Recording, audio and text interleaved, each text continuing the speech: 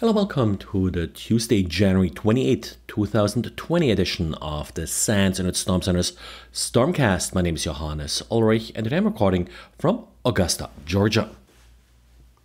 Over the last week or so, the developing coronavirus situation in China, of course, has gotten a lot of news attention. Whenever we do see a topic like this being heavily covered, there is always a good chance that we will see some fraud associated with the issue. Now, historically, the two top things we have seen here are websites that are popping up that either sort of collect fraudulent donations or are offering other kind of fraudulent content.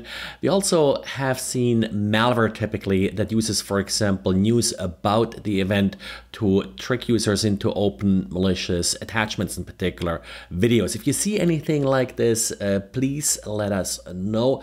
Now, one thing we have observed is there are certainly a lot of domain names related to the virus being registered. At this point, haven't really seen anything sort of malicious on these domains yet.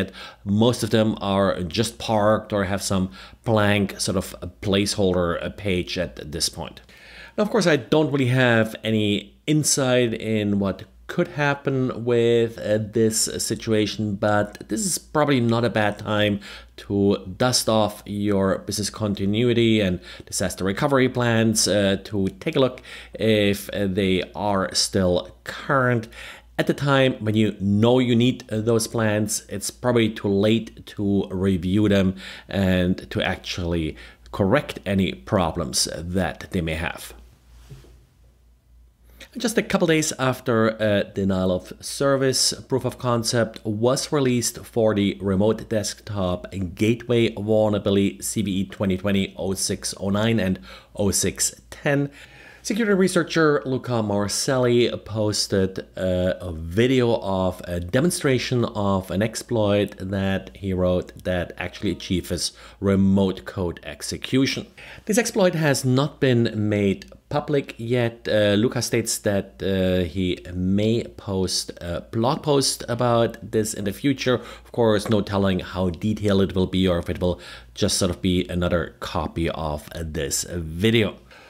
At this point, probably the easiest thing that you can do if you can't patch for whatever reason is only allow access to your remote desktop gateway via HTTPS in order to exploit this vulnerability. An attacker needs UDP access to the gateway.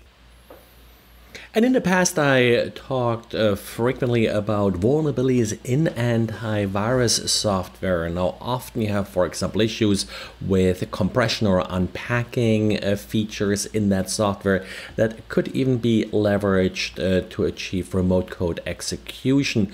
Now, what's a little bit missing here in the past has been sort of concrete cases where these vulnerabilities were actually exploited. Well, it turns out that a compromise of Mitsubishi Electric actually was caused by a vulnerability in Trend Micro Office Scan. This was a directory traversal vulnerability, but one that could lead to a remote code execution and was here apparently used to compromise several systems in the course of the event at Mitsubishi Electric and exfiltrate a number of different documents.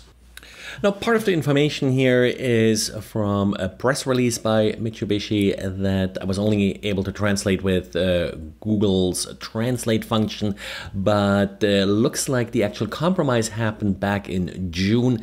The related vulnerability was patched by Trend Micro in October. So at the time this vulnerability was exploited, there was no patch available.